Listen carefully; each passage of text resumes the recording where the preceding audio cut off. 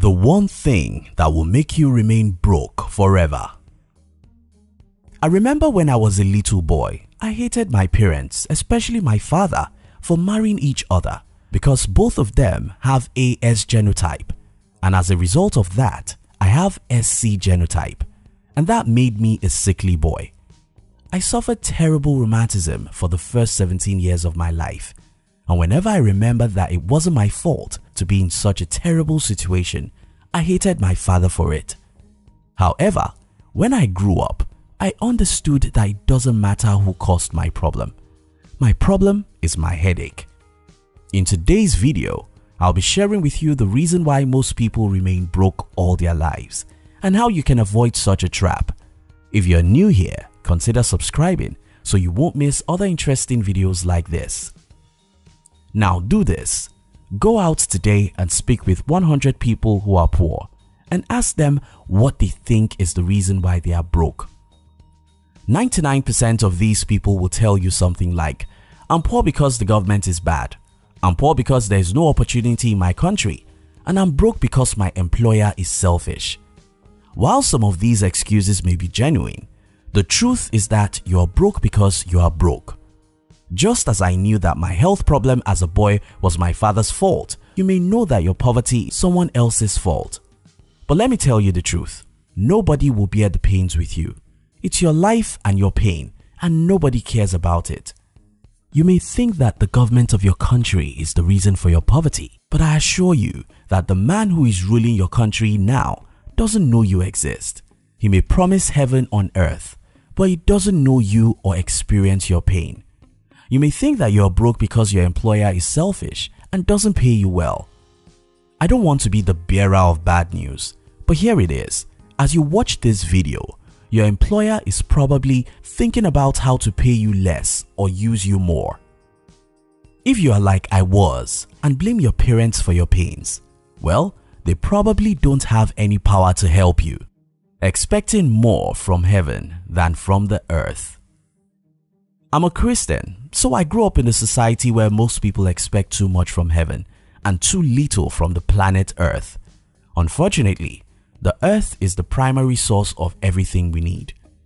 Today, I see a lot of people who are expecting too much from the outside world and nothing from their inner world. This is a poor life strategy. As a young adult, I noticed how everyone around me complained about everything. What the government does, what the economy does, and what the devil does. These people expect their lives to be fixed by external forces. I decided to do the opposite. I decided to expect no favor from my parents, the government, or the economy. I decided to build myself up so much that even if I had to live in the poorest country of the world, I'll still be rich. I expected no miracle from the external world.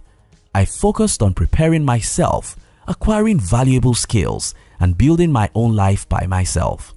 Yes, it wasn't easy, but because I never expected anything from an employer, a government, or my parents, I was able to fight with all my strength, and that is the reason why I won. What if you were an animal? At a point in my life, I started thinking, what if I was an animal?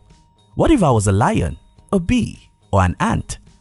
If I were an animal, won't I create my shelter, food, and security all by myself? The question I have for you is, what if you were an animal? If you were an animal, would you wait for a government to care for you? Would you have an employer who gives you a job? Will your parents care for you? Of course not. If you are an animal, you'll be strong. You know that if you're not willing to fight to get your food, you'll die starving. You know that if you don't work hard to create your own shelter, you'll be in danger of some other predators.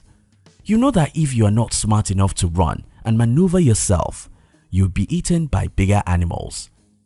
If as a human, you can live as if you were in the jungle, you'll be rich and successful.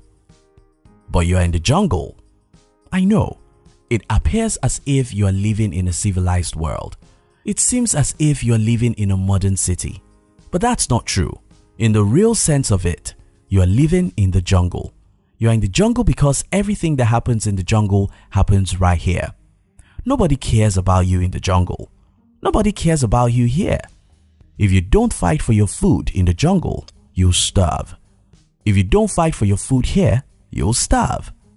If you are weak in the jungle, the strong animals will eat you. If you are weak here, some strong people will employ and enslave you. If you can't fight for what you deserve, you'll get nothing out of life. This is the reality, though you may have other opinions. You may think that your employer should care more about you. You may think that the government should make life easy for you. You may think that the rich should give you $1 million, but it won't happen because nobody knows you exist. Be responsible. Most people are poor not because they don't have what it takes to be rich, but because they are not taking responsibility for their life.